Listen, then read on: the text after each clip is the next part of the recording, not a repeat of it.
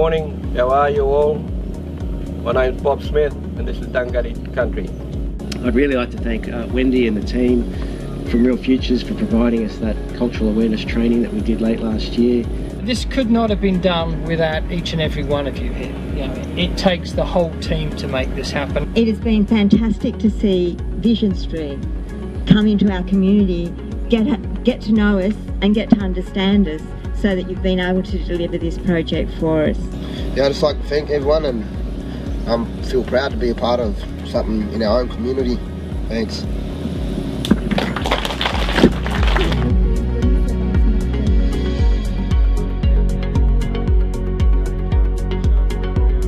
And this is a great opportunity for those two guys to learn some great new skills, which will be in demand in this country. Whoa, here comes the train. Well, we might let that go.